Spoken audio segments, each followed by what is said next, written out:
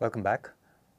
At the end of the previous segment, we looked at linear and angular momentum for deformable continuum bodies, right? Sorry, we did that for rigid continuum bodies. Today we're going to do it for deformable continuum bodies. What I want to do is revisit our final expression for the angular momentum and say just one or two things about it, okay? So let's finish up with that. So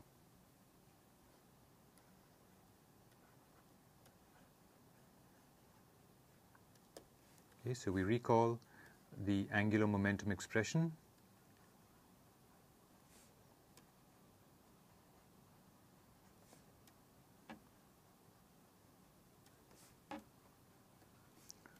Of a rigid body.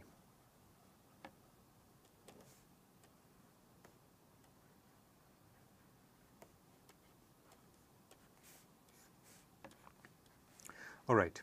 The way we wrote it out was as follows. We said that the result we derived was that J naught of t, right? And the naught there indicates that we are talking about angular momentum about the origin, right?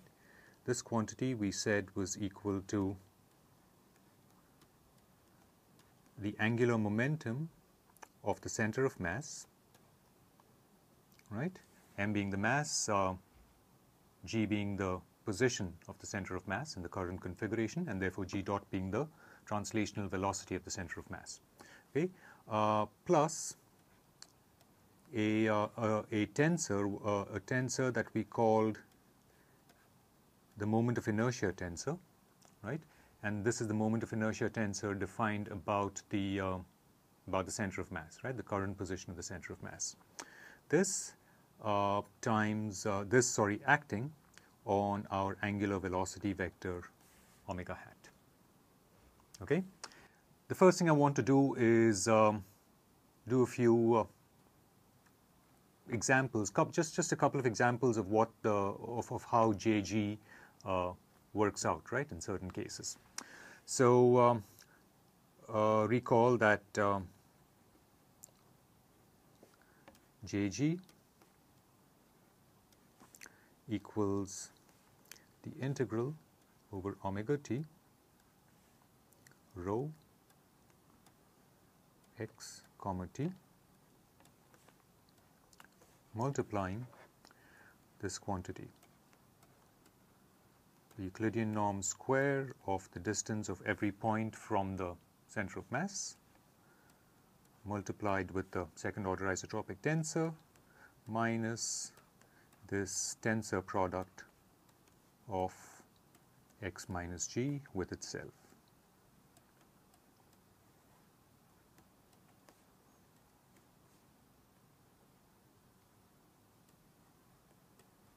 Okay, and this is what we called the moment of inertia tensor.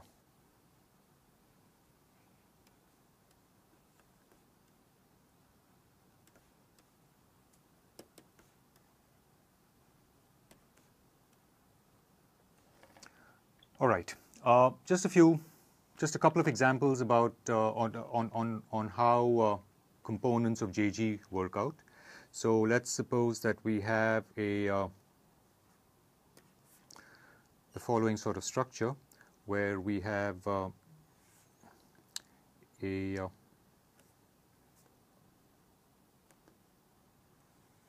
plate, if you would like to think about it as that.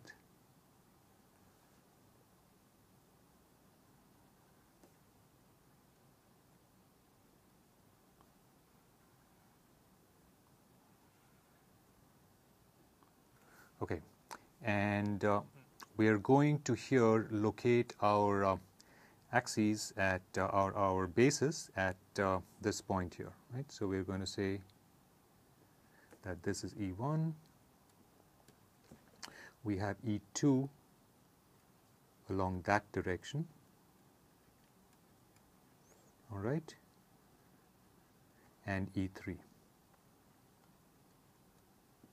Okay, and let's suppose that our coordinates here are let me see, this point here is, we're essentially dealing with an object that has a plate which has dimension A in this direction, B in that direction, and C in the E3 direction. All right. Now, for this sort of a structure, what I want to do is just put down a couple of results. So if we consider E naught, right? E naught is what is sometimes called the Euler tensor, right? For the moment of inertia, and this is really comes out from this component, right? Without the minus sign, right? So it's just that product, just that tensor product. But then I want to compute E naught, which would mean that instead of doing it about the center of mass, we're going to do it about the origin. Okay? So in this setting, we have E0 is defined simply as integral over omega naught, because we're saying that the body hasn't yet deformed, right? This is still the reference configuration. Okay? So it is just this product, right? It is just x tensor x multiplied by rho 0 dV. Okay? Right, and you can see that it comes out of this component, this contribution to the moment of inertia tensor that I've circled. Okay, so if you go through and do these calculations, then if my memory serves right, you end up with an expression which has the following form. It's rho 0 ABC multiplying a matrix which has the form a squared over 3 AB over 4 AC over 4 B squared over 3 BC over 4 and C squared over 3, and it's symmetric.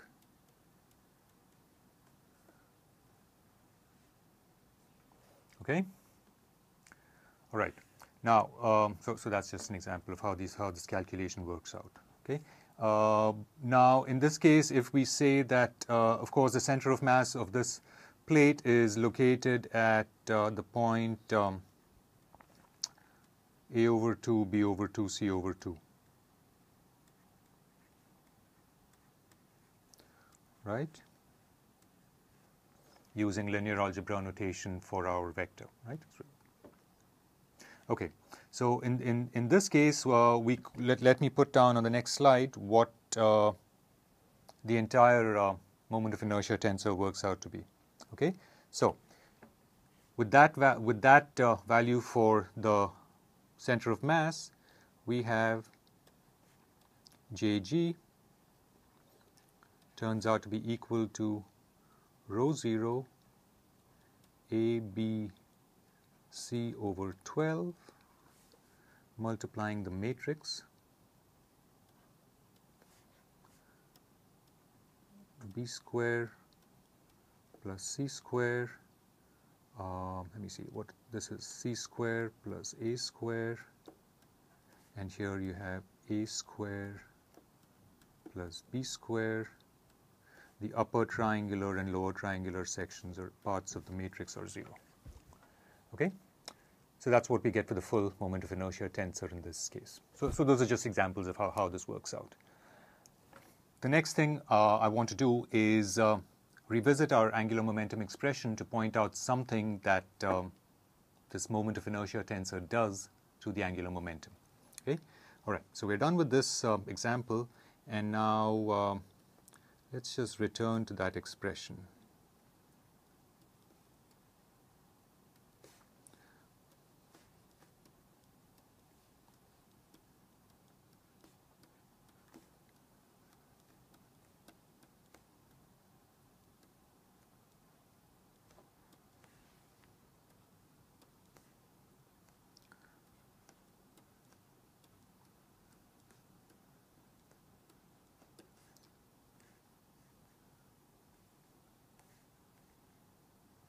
Okay, so that's our expression where I want to point out here that Jg is the following integral, right?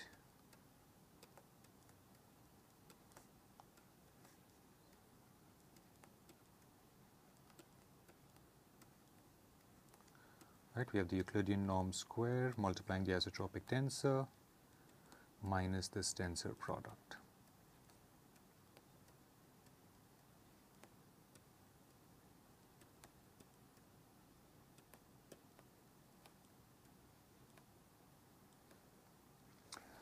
All right. Observe that now, because of the action of this moment of inertia tensor, the contribution to the total angular momentum from this term here, right, from the angular velocity term, is not necessarily directed along the angular velocity. Okay? Right? So what this says is that if you have an object, a general object, and I'm not going to use the ball because the ball is very symmetric, but let's suppose you have something like this, right? Never mind the fact that it's a fluid. Just focus upon, no, never mind the fact that there's a fluid inside. Just focus upon the fact that this is an object that doesn't have, that has lower symmetry than than the football or something else. Okay.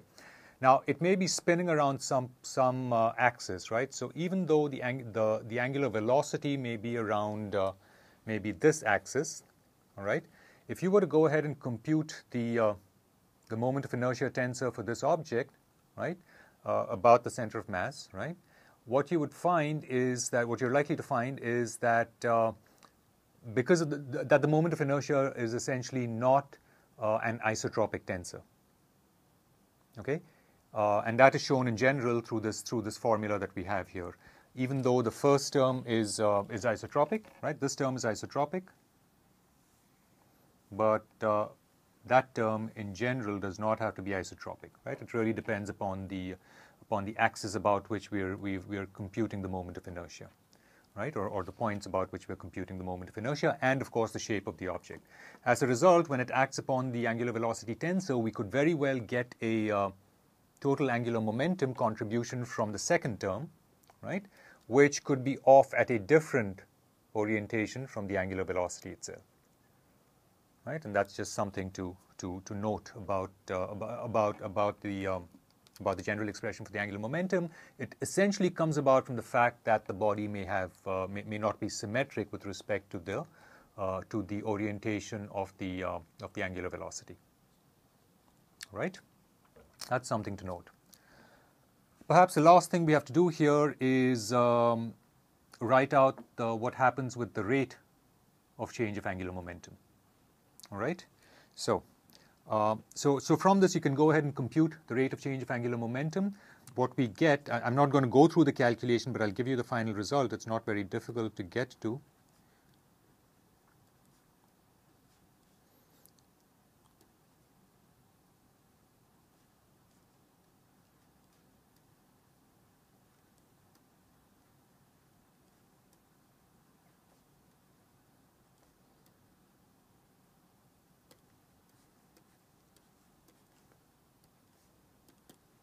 Okay, the expression is the following.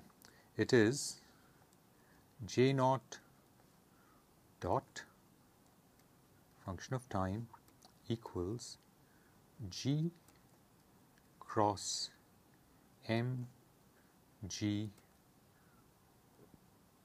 double dot plus J G omega hat dot minus the Euler tensor evaluated about the center of mass, right? This term is the one that comes only from the second part of the total moment of inertia tensor. Okay, so if you were to integrate just that part out, that's what EG is, right? So this acting on omega hat, okay, now that product is a vector. The final form is that on that vector, which I now have parentheses about, we need to carry out a cross product with omega. Okay, I'm sorry, I squeezed all of that in too much. I'm going to just erase it and write it out more clearly. Okay, so that the final form is omega hat crossed with EG acting on omega hat. And this arrow properly goes to there. Okay. If we look at these three terms, the first two are not difficult to explain, right? The very first term arises from the essentially the effect of the fact that if we have our basis here, right? So we have our basis and we have the origin right here. The body is tumbling through space, and as it does so, what we know is that we can look at the center of mass, right? And we can look at this entire body as essentially a particle at the center of mass. Okay, so there's a certain amount of some component of the moment that goes into changing the total angular momentum is used in just giving this imparting this body a linear acceleration, right? Or right? Okay, so that's the G double dot term, right? The translational acceleration. Okay, and then because it's located at some distance from the origin, which is G, right? That's the position of the center of mass. We're getting some contribution from the fact that this itself has an angular momentum about the center of mass. Okay, the next term comes from the fact that now, as the body is tumbling about itself, that angular velocity itself may not be constant, right? You may have an acceleration, an angular acceleration, which is omega hat dot in the second term. The third term comes about from the fact that as the body tumbles through space, the way we compute its angular, its moment of inertia, okay, the expression for the moment of inertia itself is going to change, all right? And this comes about when we look at these at the form of these expressions, right? We see, when we look at the integral here, we see that it depends upon the current position x, right? And in fact, the difference between the position of any particle on this body and the position of the center of mass, right? It depends upon the vector. But as the body is tumbling through space, that vector is changing. Okay, so there is a change in the moment of inertia tensor also as the body tumbles through space. Okay, and this comes about from the fact that we're computing these quantities in the current configuration. All right, and that effect is what gives rise to this final term here. Right, in particular, this contribution comes from there. Okay, so these are all the contributions to the rate of change of angular momentum of a rigid body, and of course we know that all of this is provided by an external moment, right, which we've been denoting as m naught. All right. Okay, at this point we are done with all our pretty much everything we wanted to say about linear and angular momentum and their rates for rigid bodies. When we come back, we're going to stop now, but when we come back, we are going to look at how this carries over to deformable bodies.